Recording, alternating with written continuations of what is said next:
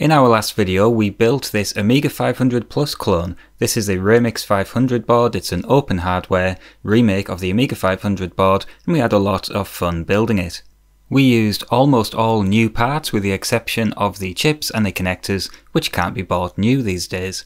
It almost worked perfectly first time. In fact, I would say it is working, but we have an unfortunate graphical glitch. So we have our first Amiga repair video. Let's get down to it.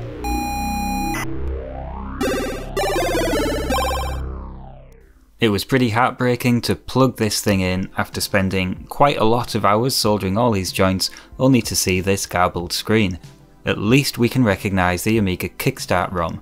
That's something.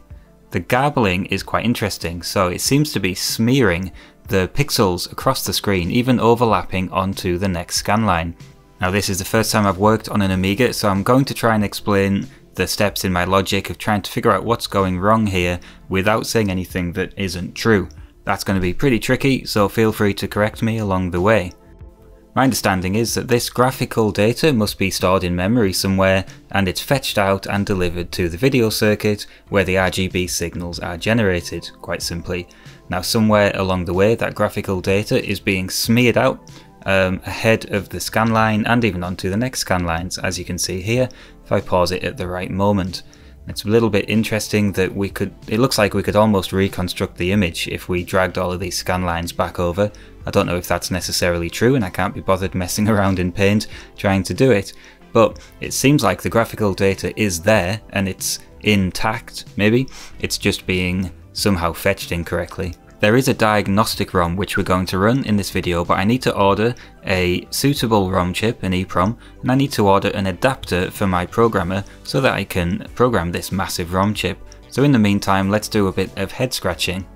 This Amiga PCB reproduction was manufactured by PCBWay. Check out the project page in the description if you want to order your own. Doing so supports the creator, who will get 10%, and the 4 spare PCBs that PCBWay made were given away to you in our live giveaway. Here's something that you should do. Why not check out the project pages on PCBWay and have a look at some of the weird and wonderful things that all the creators have been putting together. I love browsing through here and getting inspiration for my own projects. Most of my projects are daft, and lots of the things on here are also daft. Thanks again to PCBWay for sponsoring another video. The Amiga doesn't just have an RGB out, it also has this composite video out. We're very familiar with composite video on this channel because that's what we modify all our ZX Spectrums to do. So instead of using this RGB, we're going to try the composite video connector. Now, Denise is here generating RGB digital values, and those are being converted by the video hybrid chip here to analog values. The video hybrid also generates a composite signal, although it is black and white, there's no colour information encoded into it, so it's just the luma signal and the synchronization pulses. Let's have a little look at the schematic around the Denise chip. So here's part of the video circuit, and up in the top left here we have Denise, which is one of the custom chips which was donated from the other A500 Plus board. Denise receives the 16-bit data bus and some register address values on the inputs on the left, as well as some clocks and syncs and timing things in the bottom left. We have R, G and B coming out to the right in the form of 4-bit values, 4 bits for each colour, R, G and B. And I think this is something to do with bit planes. I guess I'll learn more about that later. These 4-bit RGB digital values are somehow timed or clocked or buffered through these 74LS245 chips, where they go into the video hybrid. That's that funny chip that looks like a big fat resistor pack. Now this generates analog RGB values as well as a composite video signal, which we can see here on pin number 19. These go off to the right where we have our composite video connector CN10, which we've just looked at, as well as CN9, which is our 23-pin video connector. That's where the RGB signals go to. Let's have a look at the video signal produced by the video hybrid on composite. So here we go, this is what we were seeing. As expected, the composite signal, which is on the upper left screen, is black and white, and it seems to be showing the exact same glitch as the RGB video signal. Now my understanding is that the video hybrid is quite dumb and it's simply converting digital signals to analog and generating the composite signal, so I'm going to assume that the data it's being fed is represented by the image we're seeing here and it's doing its job correctly. Alright, so what is feeding the video hybrid? Well, the next chips in the chain are these two 74LS245 chips. These are brand new, and I did try swapping them and the glitch remained the same. So based on that quick test, I'm going to assume they're fine. So what about Denise? Denise receives 16 bits of data, and it also receives 8 bits of some kind of address data. Down here it's receiving some clocks and a signal called C-Sync, which is something to do with synchronization pulses. I don't know if it's a combination of H-Sync and V-Sync, but it seems important. Looking at the glitch, it would be easy to think that this has something to do with synchronization issues, and I suppose it could, although I would expect a machine with synchronization issues to have a much more unstable display than this. Saying that, I'm not an Amiga expert, so what do you think? At this point, I have a hunch that Denise isn't the issue, but I'm not certain, and I did buy a spare Denise chip, but that's still on its way at this point in the process, so let's continue scratching our heads. Where does all this information come from to get to Denise? Well, I've learned that the Fat Agnes chip is responsible for fetching information from memory and serving it up to Denise to generate its RGB signals. If we take a look at Fat Agnes on the schematic, it's here in the CPU and Agnes page. Here it is in the bottom right, and we can see all of the sync signals, H-Sync, V-Sync, C-Sync, being generated down here. The arrows seem to be two-way, so I'm not quite sure what that means. And up here we can see the RGA address values coming out of Agnes as well. So yeah, Agnes is responsible for generating fetching the data and generating the sync pulses, which are then used by Denise and the video circuit to generate our video signals.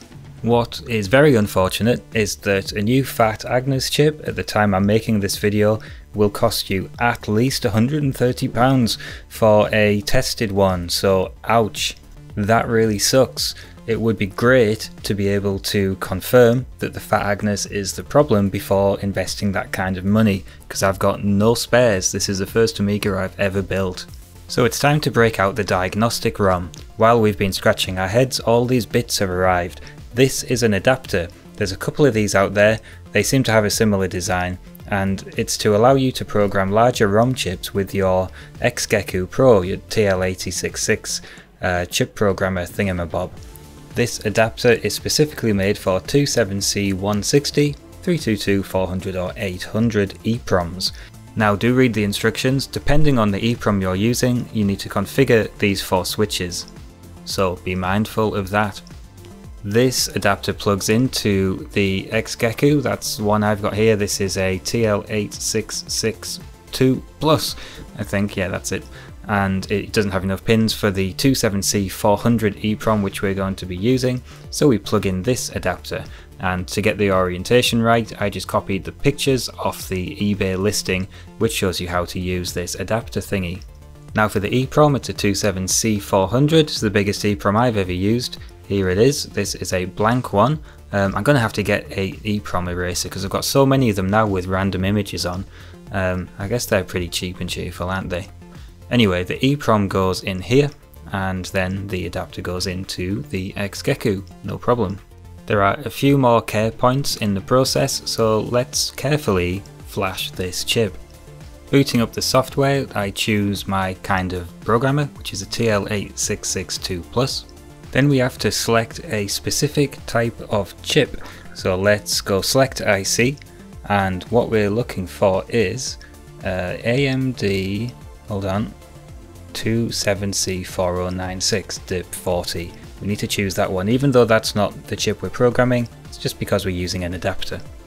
We then make sure to uncheck the check ID box, because otherwise it would throw up an error because the chip isn't the chip that it thinks it is. The instructions then say to set the pulse delay down to 50 microseconds, so we'll do that. Now we need to load the ROM file that we want to flash, so if we click on load and then we can click browse and find the ROM image. There's just one image we need to flash, which is a 16-bit binary file from the Amiga Diagnostic ROM website. Go and check it out, link in the description. Didn't need to change any of these settings, I can just click OK and then start the flash. So it doesn't start flashing immediately when you click OK, you need to go up here and click Program and then click Program again. And I'm going to fast forward now because this took quite a while.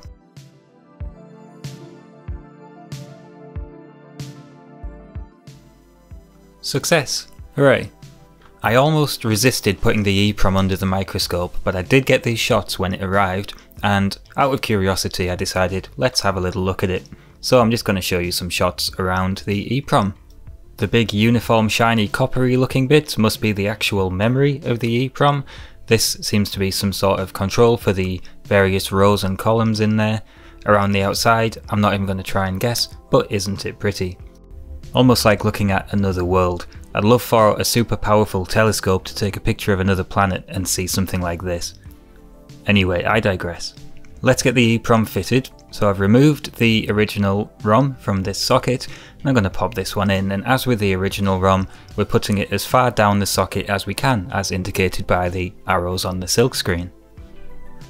Now we can boot it up and see what the diagram gives us. So flashing colours warning, here we go. I think it runs a memory test first, but I'm not totally sure. I'm just hoping it makes it through to some kind of menu. So it's doing stuff, that's good, we want it to do stuff. Let's see if it comes up with anything readable. Aha, there we go. Amiga Diagram v1.3 by John. Oh, by the way, go and support these guys. Check out the link in the description. I've just paused it there so we can have a little look at what it says on here. So it has done some memory tests. It's done a ROM checksum test, which is good. Everything is green. And the text in pink I think is quite important. It says if this ROM is sold and you sell for more than €10 plus hardware cost, 25% must be donated to a legitimate charity of some kind. I think that's a brilliant message to put on there, and it does have a link there to the website and the GitHub repo.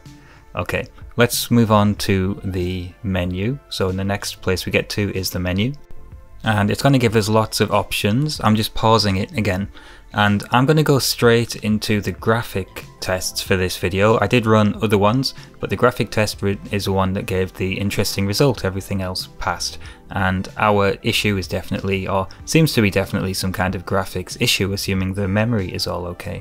So I'm going to hit 4 and enter the graphic test menu.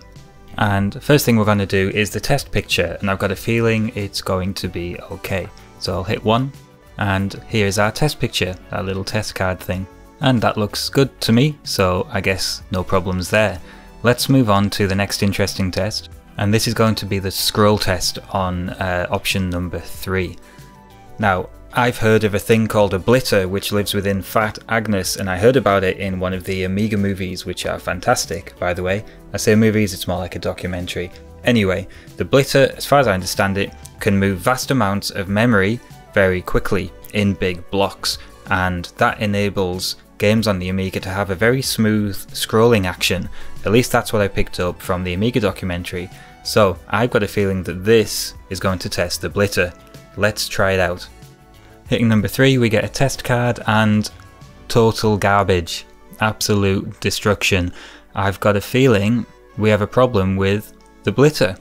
Assuming that this test exercises the blitter, and you can look into the documentation and see exactly what it is doing, but this is basically giving me a very strong indication that the problem we have is indeed with the Fat Agnes chip, which is pretty much the worst possible result. And how frustrating that everything else on this computer seems to be working fine so far, at least, but this test is failing miserably.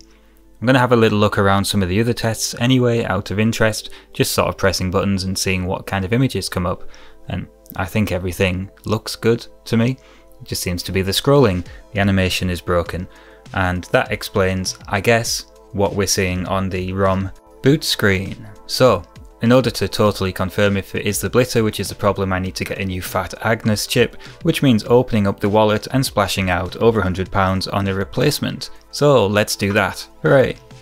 And spoiler alert, did you notice it? I already had the new Fat Agnes in the earlier shots, which I took after for the purposes of the video. So this is the new Fat Agnes chip, which I got from eBay. They're sold as tested, and we're going to try it out straight away with the diagnostic ROM and see how we get on with the scroll test. So I fitted it, and I'm about to run the test. Cross your fingers please. Here we go, we're hoping to see something scrolling across the screen. Huh. Well, it's not going crazy, it's only the middle band which is scrolling across.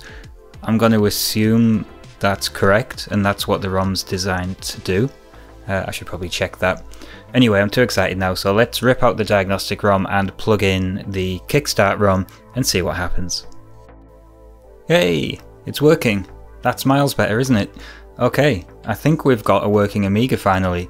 It almost worked first time. I just got unlucky and got a bad Fat Agnes chip, which has bolted on another 100 odd quid to the cost of this thing, but I'm pleased that we got there in the end. So where does that leave us with our bill?